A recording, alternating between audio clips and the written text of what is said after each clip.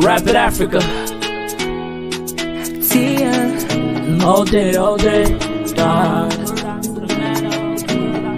Either find we, then we'll find we today. Rise up, rise up. No, we don't go carry last no more. Line up, and now you better take action. If you believe that you are royal, flexing your move, gotta show. Let them understand that who you are is bigger than the world. Yeah, for so many years and so many ways to try to pull us down. By the time it's down, we're turning things around. So we're moving to the top. This is Africans Leaving America. I am Afia Koomson, and I have a wonderful guest with me today. Can you please introduce yourself to the platform, sis? Yes. Hi, guys. My name is Nasra, and my last name is Chuma. Okay. And today I'll be talking about my, a little personal information about me and my roots, where I came from, just a little bit of that, and about my country, Tanzania in general. So, thank you, guys. I'm glad to be here. Thank you for joining me, sis. Me and Nasra, we kind of go a little back. We met each other at a job that I was working. I don't know if she's there still, but we just had so much to talk about in orientation, and we couldn't really get our work done because we were just talking so much about, Africa and, the big things that we are both doing, on the continent. So Nasra, my first question for you would be, how old were you when you moved to the United States? I was 10 and a half years old. Okay. And how has your life changed since moving here from a little girl? So how was it growing up when you first got here? I know things were foreign to you. How was that? At the beginning, it was hard. It's just hard to move and get used to new culture, different language, everything was just different. And I remember crying, the first day when we were here talking to my grandma, and I was like, I really wish you can come and save me because I don't really understand. And I was like, I don't know. I don't like this place because people, like when we moved here, people weren't friendly. You expect people to be friendly and nice and all that good to you, but it was just different. Then slowly, my mom, she would talk to us and she was like, you'll get used to it. You'll get used to it. It's gonna be normal and you will like it. So I started at school and it was kind of weird at the beginning, talking to different, you're in a different world, different people and different races, yeah. And you get to deal with certain discrimination comments towards you and all that kind of stuff. And at the beginning it was hard. I would say it was hard, but I'm proud of my mom. We were taught different, to don't let the negativity impact you, just don't let that sink in your heart. Don't take everything too personal. And so I had that mentality, just stay focused and be who you are and be proud and have that self-love. Mm-hmm. And have that self-love.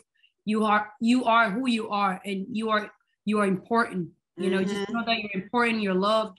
And that really did help, And you are authentic. Mm-hmm. You are an authentic African woman. And your siblings are as well as your mother. Like I said, I met your mother before, and a beautiful woman. Beautiful inside and out. And she has raised some wonderful daughters. So how do you feel about living here in the United States now that you are not a child, you are an adult? How do you feel about living here now? That's a good question. I like that. As a child, I got used to it and I loved it. Everything was fine. I was like, yeah, it's great. I like it, Mm-hmm. I got used to it, but apparently I went back to Tanzania and remember, we talked about this.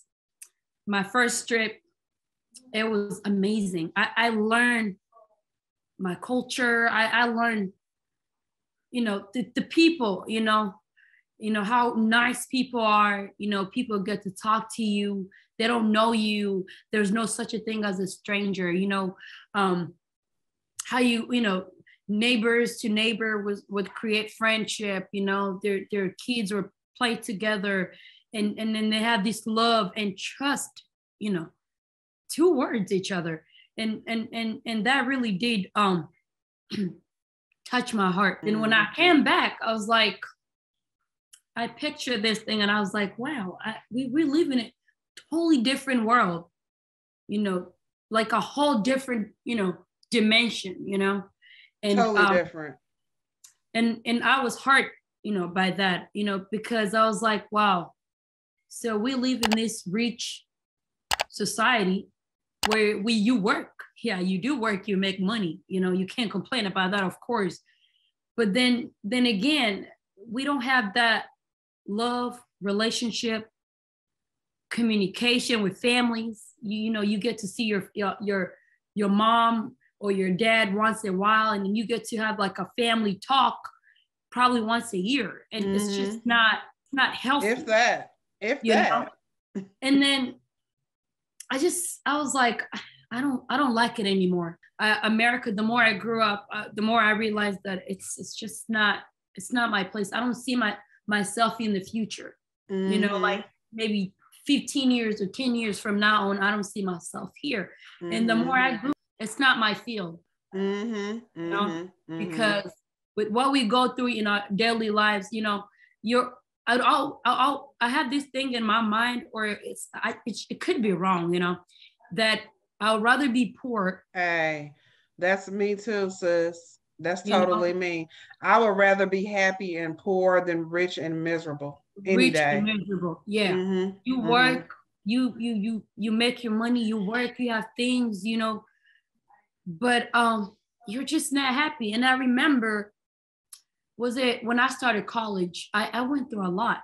I had to drop out of nursing school, and there was just so much in my mind that I couldn't control it.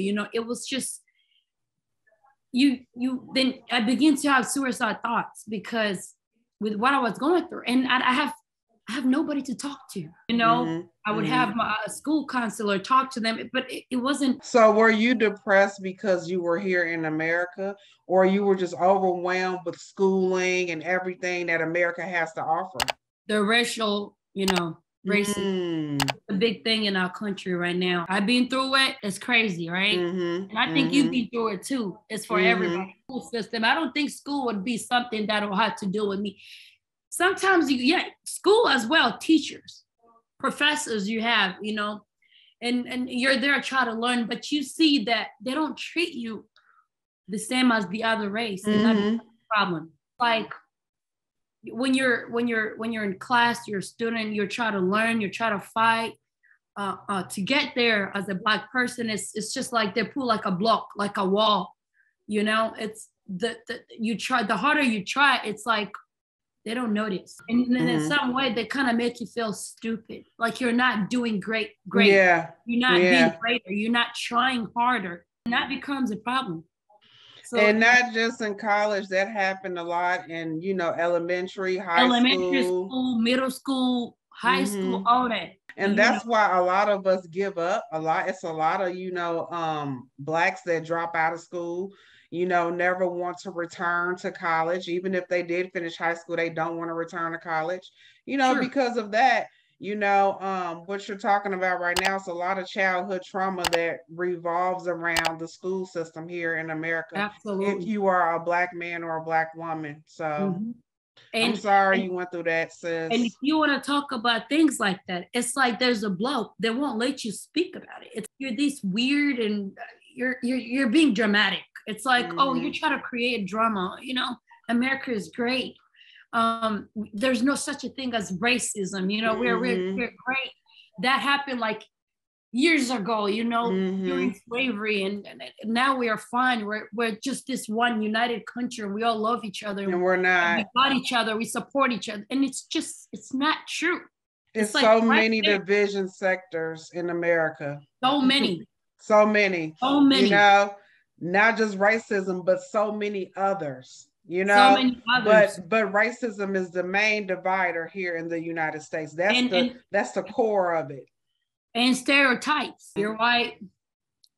You're more likely to be considered a trustworthy person. You're more likely to be considered a well-trained and professional. You know, and overall, you're just you're a better person. You know, and you do better things, and that's not true. Then we grew up putting that in our mind. You know that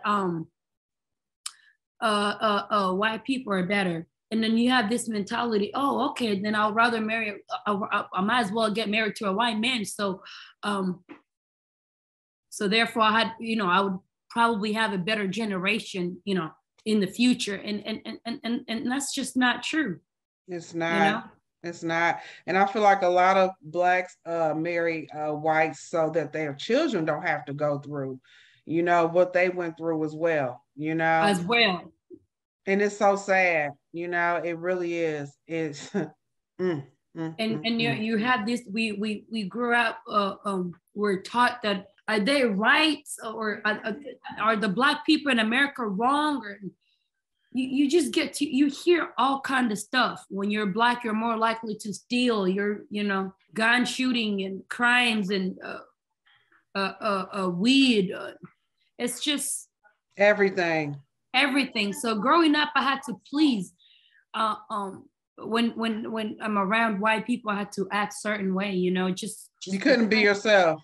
You can't be yourself. You can't be loud. You can't be happy. You can't laugh. You just can't talk. You have to stay still. Like, yeah, like, what are they going to think about me? What are they going to say? To act certain way to please them, so I could, you know, just because you want to be accepted.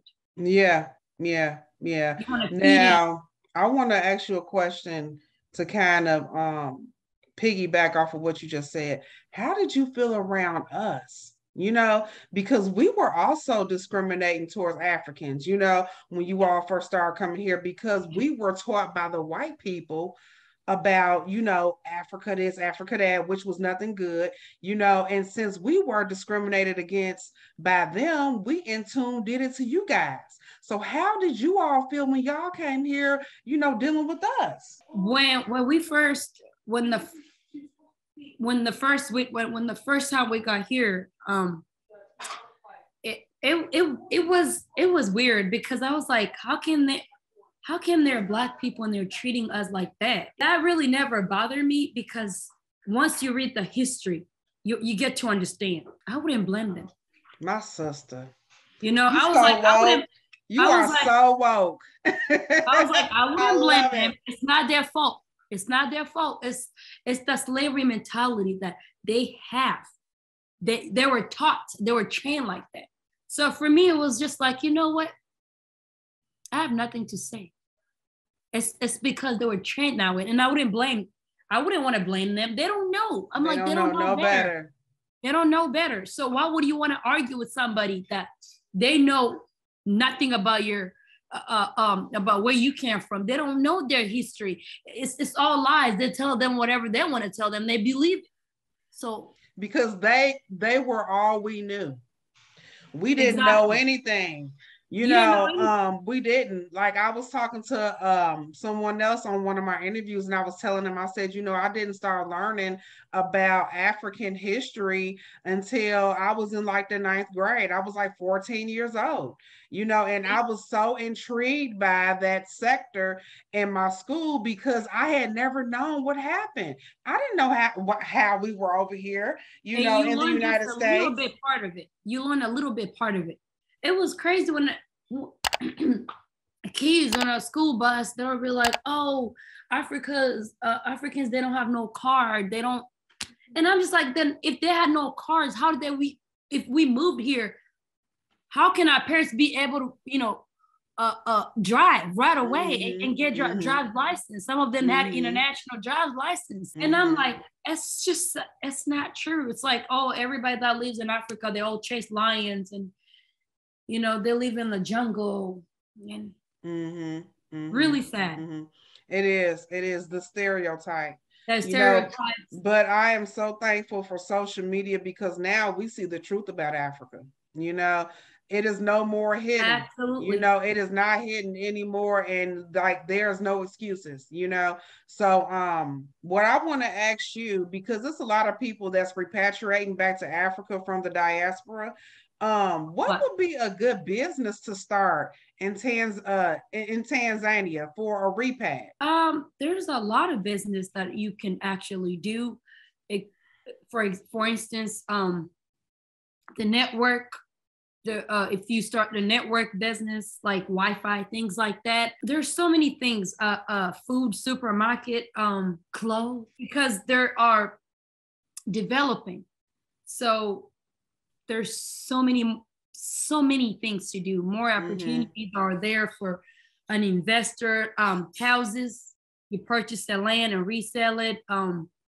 Things like that. And I've been working on that too as well. Okay. I know we were talking about the shoe business the last time we were the shoe together. Business is a really good business. Yeah, because a lot of us are moving back and we need to know, you know, what business to start, you know, cost of land. Do you know like any cost of land, like a plot, like the average? Like do you know? Yeah, very affordable. Okay. The currencies, when you exchange to their currency, it's very affordable. It depends on the area. This is what they do in Africa. They have this system that when it's a new person, when there's a new area, it's been discovered, and at the beginning, it's cheaper. But when it's well developed and well established, it gets expensive. So the underdeveloped land is the cheapest, pretty much. Okay. Pretty much. Okay. Now, which part of Tanzania are you from? I'm from both. I'm from Dar es Salaam, and I'm from also Kigoma region. Okay. I'm very mixture into, you know, very, very mixture family. And also states, I would call it state. That's the word that I would refer to. Tabora. And I have family all over the country, which is okay. So I'm always all over the place. But then again, I love Dar es Salaam because it's the capital, and it's just so much going on. It's a lot to do, isn't it? It's a lot to do, you know. It's a lot to do. It's hot, you know. We're kind of like that hot. You know, it gets really hot, and I like the lifestyle, you know. It's so crowded and it's amazing. So how do you feel when you go back home and you have to come back here? How do you feel? Girl, every time that I go, I feel like I don't want to come back. I know. It's like I have my mom and I have little brothers and sisters and they all want me here. And it's like, okay, I gotta go back.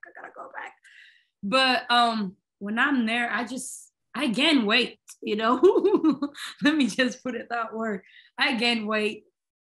I become a very happy person. I get to do things that I don't get to do it here. I get to go out. I get to think and just do things that I love. Express myself, talk to people, go out, you know, travel around the country. Freedom. Help around for those who need help. You feel welcome. You feel like you're loved. Somebody cared, you know? It's about the care. You feel like, you know, somebody cares about you. And then I get to, you know, on the street food. I like that. Me too. Oh, I love African street food. And then you get to negotiate, you know, the price, you know. It's interesting. Let me say something costs $5 and you don't have $5. It's like, I don't have $5. Would you rather, I only have $2. Can I offer you $2 or $3? And then they think about it. They're like, okay, I'll go for it. And I found that very interesting. And I love it. At the beginning, it was hard. And my cousins would be like, hey, this is Tanzania. Negotiate before you pay for something. And I'm like, really? Are they going to be able to do it? They're like, watch them. They'll do it. But I begin to do it. And that becomes a part of my life. Yeah. I'm going to the store. I'm just like, would you please? I don't have that kind of money right now. Can you just give a little discount, you know? And then they think about it. They're like, okay, it's okay. Give me whatever you have. And it's beautiful. It's different. It's different. It's another world. It's another world. It's just, imagine something that costs $20 and you're paying $15 or $11. It's not something. And you can never do that over here. What you see is what you get. There's no negotiating. No negotiating. But over there, they do that. Yeah, they do. So look, Nasra, we're going to wrap this up. I'm going to ask you one more question, okay, dear? What advice do you have for the diaspora when they visit or repatriate to Tanzania? What I would like to tell them is go there, visit, please try to learn. Don't listen to what you're taught many years ago. It's okay to try new stuff. It's okay to move to a different country and start a new life. It's okay. We all can't be the same. We don't have to be culturally the same. It's okay to move out. If America's not for you, move out. You don't have to stuck here. Don't feel like because I'm American, I have to stay here. Travel the world, study, experience different type of love. And learn how to give. It's okay to sacrifice once in a while. It's okay, just move. You know, try different stuff. Try to experience different culture. And you never know. You never know. It could be a place where you become a millionaire. You never know. You just never know. The world is big. The world is for everybody. I feel like the world is for everyone. Yeah. It doesn't matter. Because God created it like that. God created we should be able to go anywhere. Anywhere. It's written in the Bible, actually.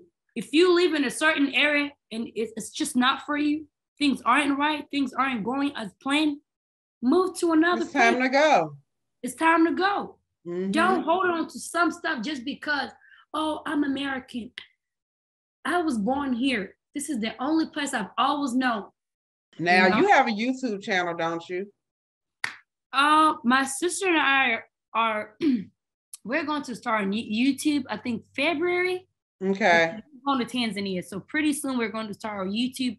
We're trying to we're slowly buying the stuff that we need for our channel. Okay. Well, you make sure you keep me updated on that so we can most definitely support your journey. You know, I'm all about supporting us, sister. Yeah, I'm all about that. Supporting each other. Yes. We have to support each other. We are bridging this gap. You know, one person at a time. We are bridging it. And you know, I just love you, Nasra. I love your 100%. Spirit from the first day I met you. And I love you. Know, I love you too, sister. And blessings on everything that you have going on. Amen. Tell your fiance I said hello. And maybe one day I'll be able to interview you and him together. Absolutely. I can't wait. Probably these coming in February. How about in February when you go back? Most definitely. I'm planning for it. Yes, we could absolutely do it, man. Yes. I can't wait. I got that on my mind. You know, I'd be traveling, going to Zanzibar. Wow. And you know what? I have a love series on my platform too. So check it out. I have a couple videos on there with the lovers. Yeah. Please, I'll do that. And please, you have a YouTube video because you got to have it, sis. Yeah. All right, sister. I got to go. Thank you, sister. God bless you. Thank you. No problem. Bye-bye. Rapid Africa. All day. If I find we to rise up. No, we don't go carry last no more. Line up. now you better take action. If you believe that you are royal, flexing your move, gotta show. Let them understand that who you are is bigger than the world. Yeah, for so many years and so many ways to try to pull us down.